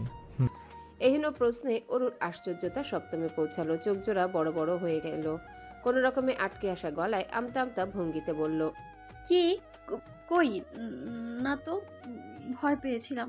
থান্ডারস্টর্ম হলো না, এর জন্যই। তন্ময় সন্তর্পণে হাসিটুকু গিলে নিয়ে গাম্ভীর্যতা বজায় রেখে কয়েক কদম এগোতে নিতেই সঙ্গে সঙ্গে অরুও পিছুতে থাকলো, তালে তাল মিলিয়ে। এক পর্যায়ে পিঠ ঠেকলো বারান্দার স্লাইডিং ডোরে। তন্ময় সুঠম দেহখানার সম্মুখে প্রায় আড়াল হলো অরুর ছোট্ট খাট্ট দেহটি। তন্ময় মাথা ঝুঁকিয়ে কণ্ঠ নামিয়ে নিচু স্বরে বড় চাতুরতার সঙ্গে শুধালো, আমার এই চুমু খাবার আশায় ছিলে? অরু সাথে সাথে চেঁচিয়ে উঠে অস্বীকার করে বসে, কখনো না। চোখ মুখ বন্ধ করে এমন কামুক এক্সপ্রেশন দিয়ে কি বোঝাতে চেয়েছিলি তাহলে? অরু আহত চোখে চেয়ে রয়। মিনমিনে সুরে জিজ্ঞাসা করে, কেমন expression? Like you ugly waiting to B kissed by me. অরুর দুর্বল গলার প্রতিবাদী জবাব এলো মিনিট খানেক সময় নেই। কখনো না। অরু লজ্জায় স্তম্ভিত হলো। এইসব কখন বললাম আমি? তন্ময় ভ্রু নাচিয়ে শুধালো, তার মানে পছন্দ করিস? করিস না? কি? কথার মার প্যাচে পড়ে কণ্ঠনালী স্তম্ভিত হলো অরুর। স্বীকার করতেও লজ্জা লাগছে, না করে উপায়ন্তর খুঁজে পাচ্ছে না। বিপাকে পড়া অরুর মুখটা দেখে আনন্দিত হলো তন্ময়। ফিচেল হেসে ফেলল। সহাস্য মুখে হাত বাড়িয়ে অরু লালচে গাল টেনে দিয়ে সরে এলো, গিয়ে বসলো পূর্বের জায়গায়। ল্যাপটপটা খোলা তখনও। কাজে মনোনিবেশ হওয়া তন্ময়কে দেখে অরু এবারও আশ্চর্য না হয়ে পারল না। মানুষ কত রকম রূপেগুণে আবদ্ধ! আশ্চর্য আশ্চর্য। অরু হতাশ নয়নে চাইলো হাতে থাকা কফিটার দিকে। ঠান্ডা হয়ে গিয়েছে। শুকনো গলাটা ভিজিয়ে নিতেই ডকডক শব্দে ঠান্ডা কফিটাই কয়েক ঢোক গিলে ফেললো। ডান হাতে গালটা ডলে নিল। তন্ময় কফিটা বানিয়েছে বলেই বুঝি এত ভালো লাগছে। কফিটা খেতে খেতে আবারও গিয়ে বসলো তন্ময়ের সামনে। তন্ময় না তাকিয়ে নিজ কফির মগ তুলে এক ঢোক গিলল। কপাল কুঁচকে এলো মুহূর্তেই, ঠান্ডা হয়ে আছে। কফির মগ পাশে রেখে প্রশ্ন ছুড়ল, পড়াশোনা নেই? গিয়ে পড়তে বস। কফিটা খেয়ে নি। তন্ময় কিভাবে বোঝাবে সামনেও থাকলে তার কাজে মন বসে না, মস্তিষ্ক চলে না, চোখও স্থির রয় না ল্যাপটপ স্ক্রিনে। ঘুরে ফিরে যে সম্মুখে বসা ওকেই খুঁজে বেড়ায়। সাবিহাকে নিয়ে অয়ন শাহজাহান বাড়ি ঢুকলো রাতের 12:30-এ। মোস্তফা সাহেব লিভিং রুমে শক্ত মুখে বসে আছেন। ঘুমে চোখ জোড়া ছোট হয়ে এসেছে। চায়ের কাপ হাতে তিনি সজাগ থাকার প্রচেষ্টায়। তন্ময় মোবাইল বের করেছিল কেবলই। অয়ন সাবিহাকে সদর দরজার সামনে রেখেই দাঁড়ালো। অয়ন দ্রুত পায়ে এগিয়ে এসে মিয়ে যাওয়া গলায় জানালো, ভাইয়া, গাড়িটা নষ্ট হয়ে গিয়েছিল মাঝ রাস্তায়। আমি অয়নের আগাম বাক্য পূর্ণতা পেল না। কঠিন কণ্ঠে ধমকে ওঠেন মোস্তফা সাহেব, একদম মিথ্যা বলবে না, মিথ্যাবাদী ছেলে। প্রমিস রাখতে পারো না। তুমি ভবিষ্যতে কি রূপ দেখাবে আমি এখনই দেখছি। কয়টা বাজে দেখো। কোনো ভদ্রবাড়ির ছেলে এত রাত করে বাইরে থাকে? অয়ন অপ্রস্তুত হয়ে পড়ল। সাহায্যের আবেদন নিয়ে দৃষ্টি ফেলল তন্ময়ের পানে। তন্ময় চোখে চোখ রেখে আশ্বস্ত করলো, চুপচাপ শুনতে থাকার তাগিদা দিল। অয়ন ভদ্র ছেলের মতো মাথা নত করে হবু শ্বশুরের বকাঝকা শুনল। মোস্তফা সাহেব মিনিট খানেক ভাষণ ছেড়ে চুপসে গেলেন। তন্ময় এই যাত্রায় বলল, শিয়া বউ পড়ে যাবে। সাবিহা তাড়াতাড়ি সিঁড়ি বেয়ে উপরে উঠে চলে গেল। বাবার ভয়ে ফিরে আরেকটি বার চাইল অবধি না। অয়ন তখনও দাঁড়িয়ে। মোস্তফা সাহেব কড়া চোখে অয়নকে মেপে চলে যেতে উদ্যত হলেন। তন্ময় সদর দরজার দিকে এগুতে এগুতে অয়নের উদ্দেশ্যে বলল, হাই। অয়ন কিছু নিতে নিতে পরিষ্কার গলায় জানালো, ভাইয়া, আমি সত্য বলছিলাম। গাড়িটা ব্রেকডাউন খেয়ে বসে যায়, এর জন্যই লেট হয়ে গেল। আমি জেনে শুনে বাঘের খপ্পরে কেন পড়তে চাইবো? তন্ময় হাসলো। আমার বাবাকে বাঘ বলা হচ্ছে। অয়ন লজ্জিত গলায় শুধরে নেবার ভঙ্গিতে অস্বীকার করতে উদ্যত হলো। আমি তা মিন করিনি, মানে বলতে চাই। বাগান পেরুতে পেরুতে তন্ময় উপরে তাকাতেই দেখলো অরু দাঁড়িয়ে অর্ধখণ্ডিত চাঁদ দেখছে। বৃষ্টি বন্ধ হতেই আকাশ পরিষ্কার হয়ে গিয়েছে। শীতল বাতাস ছেড়েছে, চাঁদটা দারুণ সুন্দরভাবে জ্বলছে। হাত ঘড়িতে 12:45। এখনো ঘুমাতে যায়নি। তন্ময় দাঁড়ালো, গলা উঁচিয়ে ডাকলো, তুই দাঁড়িয়ে আছিস কেন? কটা বাজে? অরু হকচকে উঠে হঠাৎ উচ্চ কণ্ঠে স্বরে। নিচু তাকাতে দেখে তন্ময় আর অয়ন দাঁড়িয়ে। অরুকে দেখে অয়ন হেসে হাত উঠায়। অরুও সে হেসে হাত দুলিয়ে শুধায়, কোথায় যাচ্ছেন? আমিও যাব। তন্ময় ভ্রু তুলে ফেলে। ফিরে যেন তোকে না দেখি। ঘুমাতে যা। অয়নকে নিয়ে তন্ময় বেরোয়। রাস্তাঘাট নিস্তব্ধতায় ঘেরা। কুকুর দল হাঁটছে, চেঁচাচ্ছে। ফাঁকা রাস্তায় হাঁটতে হাঁটতে তখনকার বিষয়টা নিয়ে তন্ময় এবারে বলে, আমার বাবা উপরে উপরে শক্ত হওয়ার মুখোশ পড়ে থাকে। সত্যি বলতে সে খুবই সফট হার্টের, অন্তত ইমোশনাল। তাকে দেখে এসব বোঝাই মুশকিল। তোমার সে পছন্দ করে, বুঝতে দিতে চায় না। শুধুমাত্র তোমার বয়সটা শিয়াবে থেকে কম হওয়াতে ইনসিকিউর অনুভব করছেন। ধীরে সুস্থে মিলে যাবে আমার বিশ্বাস। অয়ন কৃতজ্ঞতা প্রকাশ করার তাগিদে বলে, আমি বুঝতে পেরেছি। আমি আরও সতর্ক হব। যথাসম্ভব চেষ্টা করব আঙ্কেলের ইনসিকিউরিটি দূর করতে। কিছুই করতে হবে না। আমার বোনকে সুখে রাখো, ভালো রেখো। এটা একমাত্র চাও আমাদের। ওকে হাসি খুশি দেখা মানে আমাদের জীবন সার্থক। ও তোমায় ভালোবাসে, জীবনসঙ্গী হিসেবে পছন্দ করেছে। Do not tell her down. Respect her, protect her and love her please. অয়নের কণ্ঠে দৃঢ়তা। আই উইল ভাইয়া, আই উইল। না হলে তো আপনারা আছেন, হাত পা ভেঙে দেবেন। হাত উঠিয়ে চাপড় দেয় অয়নের কাঁধ। অয়নকে ওদের বাড়ির সামনে এগিয়ে দিয়ে আসে। অয়ন ঢুকতেই তন্ময়ও ফিরে আসে। সদর দরজা লাগিয়ে ওপরে তাকায়। নিপুণভাবে চেয়ে খেয়াল করে অরু লুকিয়ে আছে। চুলগুলো বাতাসে দুলছে। মেয়েটা একদম কথা শুনে না। শুক্রবার বলতেই ছুটির দিন। শাহজাহান পরিবারের প্রত্যেকটা সদস্য এদিন বাসাতেই থাকতে স্বাচ্ছন্দ্য বোধ করেন। একসাথে সকালের খাবার, দুপুরের খাবার এবং রাতের খাবার খাওয়াটা যেন বাধ্যতামূলক। বাগানে বসে চা খেতে খেতে আড্ডায় মশগুল হয়ে পড়াও নিত্য নতুন কোনো বিষয় নয়। সকালের নাস্তায় আজ ছিল পরোটা। পরোটার সঙ্গে রাধা হয়েছে গরুর ভুড়ি ভুনা, আলু ভাজি, ডিমপোচ। নাস্তা খেয়ে কফি হাতে তন্ময় বাগানে এসে বসেছে কেবলই। ক্ষণিকের মধ্যে একে একে মোস্তফা সাহেব, আনোয়ার সাহেব, ওহি সাহেবও বাগানে এসে বসেছেন। আকাশের হাতে হানি বোতল। মধু খেতে সে ভালোবাসে, বিশেষ করে সাত সকালে ব্রেকফাস্টের পর খেতে তার দারুণ লাগে। এখনও হানি বোতল নিয়ে বাগানে উপস্থিত হয়েছে। একটি চেয়ার টেনে বসতে বসতে তন্ময়ের উদ্দেশ্যে প্রশ্ন করল, আজকে প্ল্যানিং কি? শুনেছিলাম আজ নাকি অয়নের ফ্যামিলি আসবে। কখন আসবে জানিয়েছে কিছু? তন্ময় নিরুৎসাহিত কণ্ঠে জানালো, সন্ধ্যায় আসবে। আনোয়ার সাহেব বড় ভাইয়ের পানে চেয়ে শুধালো, ভাইয়া, বাজার সদাই করতে হবে না, এখনই রওনা দিই নাকি? হ্যাঁ রে তন্ময়, কজন আসবে জানিয়েছে কিছু? জি, অয়নের বাবা মা, বড় চাচা, ছোট মামা মামি, ভাতিজি আর অয়ন, এই কয়জনই আপাতত। মোস্তফা সাহেব ছেলের মুখ পানে চেয়ে বললেন। কি করব? তন্ময় ভেবেচিন্তে জানালো। আচ্ছা, মা চাচিদের জিজ্ঞাসা করো কী কী রান্নাবান্না করবে, সেই মোতাবেক লিস্ট করে দে, আমি আর আকাশকে নিয়ে আসি। ওহি সাহেব উৎসাহিত গলায় বললেন, তোমার যেতে হবে না, আমরাই যাই 3 ভাই, কতদিন বাজার যায় নাই। ঠিক বললাম তো ভাই? মোস্তফা সাহেব মাথা দোলালেন, কপালে কিঞ্চিত ভাঁজ ফেলে বললেন। ছেলের 2টা আসুক সাথে। তন্ময় আওড়ালো। গোষ্ঠী ধরে বাজার করতে যাবো নাকি পুরো বাজারটা তুলে নিয়ে আসতে? High M confuse. Jobeda Begum যাবতীয় সরঞ্জামে লিস্ট ধরিয়ে দিলেন। লিস্টে নজর বুলিয়ে সেটি ভাঁজ করে পাঞ্জাবির পকেটে ভরে নিলেন মোস্তফা সাহেব। দু ভাই আর ছেলেদের নিয়ে বেরিয়ে পড়লেন সকালবেলা। অরু অবশ্য সাথে যেতে চাচ্ছিল, তন্ময় চোখ রাঙাতেই দমে গেল। চোখ মুখ আধার করে ফিরে গেছে। তন্ময় ভাবুক হয়ে পড়ল। চল বাচাল নির্বোধ এই মেয়েটিকে আগাগোড়া জেনেও যেন কিছুই জানা হলো না। নিখুঁত দৃষ্টিতে প্রগাঢ় হৃদয় ব্যবহার করে কতটুকু বুঝেছে, কতটুকু জানতে পেরেছে, এর পরিপূর্ণ উত্তর তন্ময়ের অজানা। তবে ওর অজানা সব যে সে জানতে চায়। অন্যায় কি? অন্যায় হলেও বাকি ছোটখাটো দেহের এই মেয়েটিকে পা থেকে মাথা অবধি মুখস্থ করতে চাওয়া ম্যান্ডেটরি। ওর এমন কিছু থাকতে পারবে না যা সে জানে না, বুঝে না। গতকাল থেকে কালো কালো মেঘে ঢাকা আকাশটা এই বেলাতে পরিষ্কার হয়ে এসেছে। রক্তিম সূর্যটি আকাশের পূর্ব দিক বসে আছে। সূর্য রশ্মি শহর জুড়ে ভ্যাপসা গরমে সৃষ্টি করছে। বৃষ্টির পরপর এমন তপ্ততা স্বাভাবিক হয়ে দাঁড়িয়েছে যেন। এই গরমে ঘেমে নিয়ে একাকার হয়েছে তন্ময়। ঘামে পিঠ ভিজে টি শার্ট শরীরের সঙ্গে লেপ্টে আছে। কপাল বেয়ে ঘাম গালের পাশ গলিয়ে টপটপ করে ঝরছে। মনে হচ্ছে গোসল সেরে বেরিয়েছে কেবলই। মুখটা রক্তিমের চূড়ান্ত। হাতে বাজারের ব্যাগ ভর্তি কাঁচা বাজার। ওজনওয়ালা ব্যাগ নিয়ে হেঁটে হেঁটে কেনাকাটা চলছে। মোস্তফা সাহেব আর চোখে একটিবার ছেলের এই দুর্দশা দেখলেন। দেখেই উৎসুক হয়ে পড়লেন। আনচান মনে মুহূর্তে এগুলেন ছেলের সামনে। ব্যাগ ভর্তি বাজারটা নিজ হাতে নেওয়ার সামান্য চেষ্টা করলেন তন্ময়। আকস্মিক ডান ভ্রু উঁচিয়ে চাইল।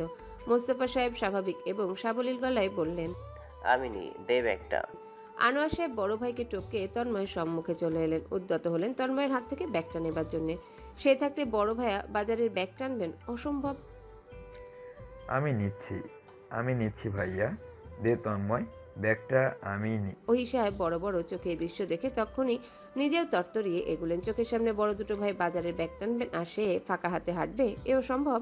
বাম হাতটা কায়দা করে বাড়িয়ে উৎসুক কণ্ঠে বললেন, তন্ময় তুই আমায় দে ব্যাগটা, ক্লান্ত হয়ে গেছিস, দে। আকাশের কপালে 4-5টা তিক্ত ভাঁজ পড়ল। বিরক্ত চোখে দেখল নিজ পিতা সহ চাচাদের কার্যকলাপ। তার হাতেও তো বড়সড় একটা ব্যাগ রয়েছে, ব্যাগ ভর্তি এটাতেও বাজার। সেও ঘেমে নিয়ে একাকার হয়ে আছে। কই তাকে তো এত আদিক্ষেতা করা হচ্ছে না। কালো মেঘে ঢাকা মুখটায় যেন অমাবস্যা নামলো, চাপা স্বরে ভেঙালো। একেবারে কলকাতার সিরিয়াল। এই অসহ্যকর গরমে তন্ময় বিরক্ত বটে। বিরক্তিতে মুখ বন্ধ। সে ব্যাগটা ডান হাতে শক্ত করে ধরে এগুতে শুরু করলো। কোনো প্রকার কথা বাড়ালো না। গরমে ত্যক্ত বিরক্ত সে সবাইকে পেছনে ফেলে রেখে এগুচ্ছে। মোস্তফা সাহেব দু ভাইকে কড়াকড়ি দৃষ্টি দিয়ে একটিবার পরখ করে নিলেন। নিজেও ছেলের পেছন পেছন চললেন। সামনে কুদ্দুস কষায়ের দোকানটা। দুপুরের আগ দিয়ে দেশীয় তরতাজা গরু জবাই করা হয় সরাসরি। ওখান থেকে 5 কেজি গরুর গোস্ত নেওয়া হবে আজকের জন্য। তাহলেই বাজার প্রায় শেষ প্রান্তে। লিস্টের সবকিছু ইতিমধ্যে নেওয়া শেষ। তন্ময় হাত বাড়িয়ে রিক্সা দাঁড় করালো। একটা চোখের ইশারায় আকাশকে বাজারের ব্যাগটা রাখতে দেখিয়ে নিজের হাতেরটাও রাখলো। মোস্তফা সাহেব দুই ভাই নিয়ে কুদ্দুসের দোকানের দিকে রওনা দিয়েছেন। অদূর হতেই কুদ্দুস বসা থেকে উঠে দাঁড়িয়েছে। শ্যামবর্ণের হ্যাংলা পাতলা মাঝবয়সী ভদ্রলোক। চোখ মুখ জুড়ে অমায়িকতা। ঠোঁটে দীর্ঘ হাসি লেপটে সালাম জানালো চেনা পরিচিত কণ্ঠে। মোস্তফা সাহেব হেসে শুধালেন, তরতাজা গরুর গোস্ত লাগবে 5 কেজি। গরু জবাই দেওয়া হয়েছে? লাল রক্ত এখনো কুদ্দুসের হাতে। সে রক্তিম হাত দুটো তুলে দেখিয়ে বিনয়ী হাসলো। এখনো হাত জোড়া মাইখা আছে লাল রক্তে। আধা ঘন্টাও হয় নাই গরু কাটছি। দাও তাহলে 5 কেজি। তন্ময় রিক্সা গুছিয়ে এগিয়ে এলো। ঝরঝরে গলায় বলল, তুমি চাচুদের নিয়ে উঠে চলে যাও, গোস্ত নিয়ে আমি ফিরছি। মোস্তফা সাহেব সহমত পোষণ করলেন না। তিনি চোখ মুখ কুচকে বিরস মুখে বললেন, এখন থেকে এখানে রিক্সা করে যাব। ওই সাহেব নিজ ছেলেকে পিঠ ঠেলে রিক্সার দিকে এগিয়ে দিয়ে বললেন, আকাশ দেবে বাজারে নিয়ে। আকাশ তো এক পায়ে রাজি। সেই তুখোর গরমে আর হাঁটতে পারবে না। হাঁটতে হাঁটতে দুর্বল হয়ে গেছে। তার পক্ষে আর সম্ভব নয় এই বাজারে থাকা। সে চটজলদি উঠে বসলো রিক্সায়। এদিক ওদিক না ফিরে রিক্সাওয়ালাকে বলল, চাচা চলুন, চল জলদি চলুন। টাকা পরিশোধ করে গোস্তর ব্যাগটা হাত বাড়িয়ে নিল তন্ময়। বাপ চাচাদের পায়ের গতির সাথে তাল মিলিয়ে হেঁটে চলল বাড়ির পথে। ফিরবার পথে চেনা পরিচিত অনেকের সাথেই দেখা হলো। মিনিট খানেক থেমে থেমে ভদ্রতা সূচক কথাও হলো। মোস্তফা সাহেব এখানে সেখানে একে ওকে দেখে থামছেন, দু চারটা কথা বলছেন ভদ্রসভ্য ভঙ্গিতে। তন্ময় সহ তার দুই চাচা তখন মোস্তফা সাহেবের পেছনে দাঁড়িয়ে। রোদের তাপমাত্রা তখন তীক্ষ্ণ। তন্ময় ঘরমাক্ত বাবার মুখ দেখে দীর্ঘশ্বাস ফেলল। বেরোনোর সময় বারংবার বলেছিল ছাতাটা নিতে, কে শোনে কার কথা। গরুর গোস্ত নিয়ে পৌঁছাতে পৌঁছাতে দুপুর মাত্রই জোহরের আজান পড়েছে। সদর দরজার কাছে পৌঁছেই মোস্তফা সাহেব ছেলের হাত থেকে গোস্তগুলো নিয়ে তাড়া দিলেন। রুমে গিয়ে গোসল করে নেয়। জাবেদা বেগম ট্রে করে কয়েক গ্লাস লেবু শরবত নিয়ে আসেন। তন্ময় এক গ্লাস তুলে গিলে নেয় চটপট। বাবার কথা মতন ঘামে ভেজা শরীর নিয়ে সিঁড়ি বেয়ে ছুটে পড়ে। অরুর রুমের দরজাটা খোলা, বিছানায় শুয়ে গুনগুনিয়ে ডায়েরি লিখছে। এই ডায়েরিটা পূর্বেও দেখেছে তন্ময়, কি এত লিখিয়েতে। একবার তার হাতের কাছে এসেও পৌঁছেছিল ডায়েরিটা, ভদ্রতার খাতিরে তখন পড়েনি সে। ভেবেছিল মেয়ে মানুষের ডায়েরি প্রাইভেট কিছু হতে পারে, তার পড়া ঠিক হবে না। তবে এখন তো অরু তার স্ত্রী, পড়া যেতেই পারে। অবশ্যই সে নিজ উদ্যোগে যাবে না চুরি করে পড়তে। তার হাতের কাছে স্বেচ্ছায় এসে যদি ধরা পড়ে তাহলেই পড়বে। এভাবে অরুটা তার একদমই বোকাশোকা সুপার ম্যাসি মেয়ে মানুষ, কখন কোথায় কি রাখে ওর মনেই থাকে না। এই ডায়েরি পড়ার সুযোগ নিজেই করে দেবে শীঘ্রই। অতিথি আপ্যায়নের জন্য শাহজাহান বাড়ির সকলে তৈরি। অয়নরা ঠিকঠাক বলা সময় মতো নিয়ে এসে পৌঁছেছে মাগরিবের পরপরই। মোট 8 জন তারা। মোস্তফা সাহেব সঙ্গে ছেলে ভাইদের নিয়ে দরজা পর্যন্ত এগিয়েছেন অতিথি আপ্যায়নের জন্য। অয়নের বাবার সাথে পূর্ব পরিচিত ছিল মোস্তফা সাহেবের, সখ্যতা না হলেও চেনা জানা ছিল। সেই সূত্র ধরে তাদের কথাবার্তার রাস্তাটা ক্লিয়ার হয়ে গেল। লিভিং রুমে বসেই গল্পগুজব এগুতে শুরু করলো সাবলীল ভঙ্গিতে। পুরুষদের গল্পের মধ্যে আর থাকলেন না অয়নের মা আর মামি, দুজনাই উঠে চলে গেলেন রান্নাঘরের দিকটায়। সেখানে হুলুস্থুল কাণ্ড। জাবেদা বেগম, মুফতি বেগম এবং সুমিতা বেগম তখন ব্যস্ততার শিখরে। আচমকা তাদের আগমনে জাবেদা বেগমের ব্যস্ত হাত দুটো মিনিটের জন্য থামলো। মহিলাদের মধ্যে আলাপের কারণ বা যুক্তির দরকার পড়ে আদতেও মনে হয় না। এই যে মুহূর্তে পারিবারিক আলোচনায় তারা ব্যস্ত। আলাপে আলাপে অয়নের মা এগুতে চাচ্ছিলেন কাজকর্মে সাহায্যের হাত বাড়ানোর জন্য। মুফতি বেগম হেসে জানান, কাজকর্ম সব শেষ, এই নাস্তা পানিগুলো লিভিং রুমে নিলেই হবে, ডিনারের প্রিপারেশনও শেষ। তন্ময় আর আকাশ এলো ট্রে ভর্তি নাস্তা পানি নিতে। ট্রে দুটো টেবিলের উপর রাখতেই জাবেদা বেগম তন্ময়কে নিচু স্বরে ডাকলেন। তন্ময় কাছাকাছি আসতেই তিনি বলেন, একটা মেয়ে হাতের কাছে নেই, সবগুলো ওপরে গিয়ে বলিস সাবিয়াকে একটি শাড়ি পরে তৈরি করতে। দীপ্ত আকবরী এক ঝাঁক কোকড়া চুলের মাথা দুলিয়ে বলল, বড় মা আমি যাচ্ছি, ইউ জাস্ট ওয়েট। জাবেদা বেগম মাথা দুলালেও তন্ময় দোলালো না। সে ভ্রু তুলে কিঞ্চিত ভেবেচিন্তে নিজেই পা বাড়ালো। দীপ্ত ছুটল তার পিছু। সিঁড়ি শেষে পূর্ব দিকে মাথাতেই দেখা গেল অরুকে উকিঝুঁকি দিচ্ছিল। শুধু একাও নয়, রুবিও সাথে। তন্ময়কে দেখেই দুটো ছুটে পালালো সাবিহার রুমে। তন্ময় পিছু নিল। রুমে ঢোকার পূর্বে দরজায় দুটো টোকা মারল। সাবিহা এক কোণেতে লাজুক ভঙ্গিতে বসেছিল। তন্ময়কে দেখেই তড়িঘড়ি করে দাঁড়ালো। অরু পাশেই মিটিমিটি হাসছে। ওর এত হাসার কারণ কি? উকিঝুঁকিরও তো কারণ দেখছে না সে। তন্ময় ভেতরে সে ভ্রুদয় কুচকে ফেলল। এত হাসছিস যে? অরু মুখে হাত চেপে ফিক করে হেসে ফেলল। হাসার তাগিদে ঠিকঠাক বলতেও পারছিল না। এলোমেলো কণ্ঠে জানালো, সাবিহা আপু লজ্জায় লাল হয়ে আছে দেখুন। কিছুক্ষণ পরপর সিঁড়ির মাথাতে গিয়ে অয়ন ভাইয়াকে লুকিয়ে লুকিয়ে দেখছিল। একটু সাবিহা এক ছুটে অরুর মুখ চেপে ধরল। লজ্জায় তার মাথা কাটা গেল বড় ভাইয়ের সামনে। তন্ময় কাশলো ছোট করে, যেতে উদ্যত হয়ে বলে গেল, শাড়ি পরে রেডি হ, ডাকলে নি সিনেমায় আসিস। অরু মুখ সাবিহার থেকে ছাড়িয়ে তন্ময়ের পিছু পিছু বেরোলো। তন্ময় ওকে টের পেয়ে পদচারণা থামালো। পিছু ফিরে চাইতেই অরু বোকার মতো হেসে শুধালো, আজ কয় তারিখ বলুন তো তন্ময় ভাই? তন্ময় ভ্রু তুলল। ক্যালেন্ডার নেই ঘরে? অরু পিটপিট করে চাইলো, হতাশ হলো বড়। ও আচ্ছা কিছুই না। অরু মাথাটা নত করে ভাবুক মুখায়ভাব ধরে সাবিহার রুমে ফিরে গেল। ও যেতেই তন্ময় মৃদু হাসলো। ঘুরিয়ে ফিরিয়ে বোঝাতে চাচ্ছিল সামনে ওর জন্মদিন। তন্ময়ের মনে আছে কিনা? অবশ্যই মনে আছে। প্রিয়তমার জন্মদিন মনে না থেকে কোথায় যাবে? ওর জন্মদিন উপলক্ষে এবার একটা ট্যুর দিলে মন্দ হয় না। অরুও খুব ঘুরতে চায়।